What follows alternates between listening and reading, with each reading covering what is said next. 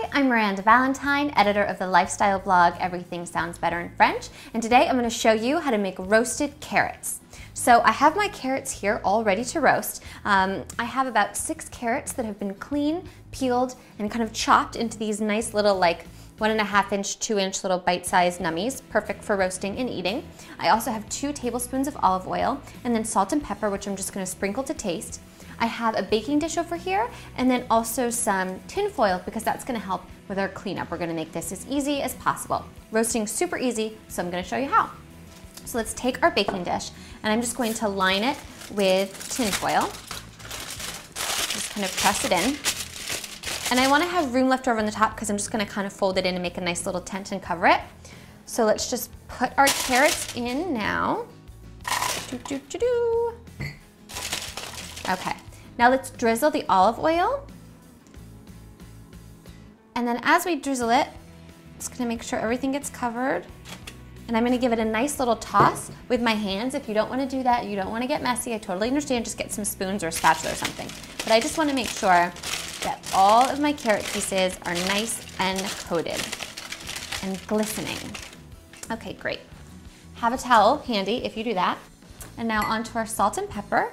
So just, this is to taste. So use a lot or use a little, whatever is clever for you. And now some salt. Beautiful, how fast is this, right?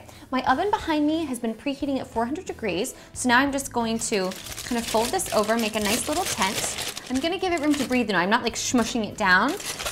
I just want to cover it so the heat kind of stays in. Now you could certainly just do this in like a little aluminum foil basket like this, but it's always nice when you're working with olive oil in your oven to have something to catch it just in case you get a little tear. The last thing you want is like a grease fire or olive oil everywhere. It's just a bad scene. This is a good scene and we're gonna put it in the oven now, 400 degrees for about 20 minutes and check it then. We'll be right back.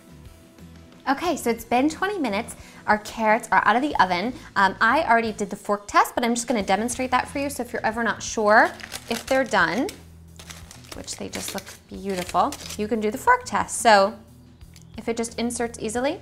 Now carrots, you always want a little bit of give still. Obviously you don't want it to be like a potato where it's just like totally mushy, but you just want it to be able to be inserted easily. You can easily spear it and you know it's ready to go. So let's move this over, smells so good, onto our plate. Now something to note, although we just did like olive oil, salt and pepper, if you're doing roasted carrots like this, you could always garnish them with like some, nice fresh herbs like parsley or even chives would be really good.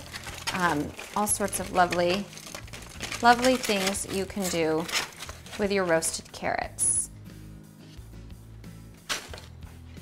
And there you have it. Easy enough, super delicious, ready to go. That's how you roast carrots.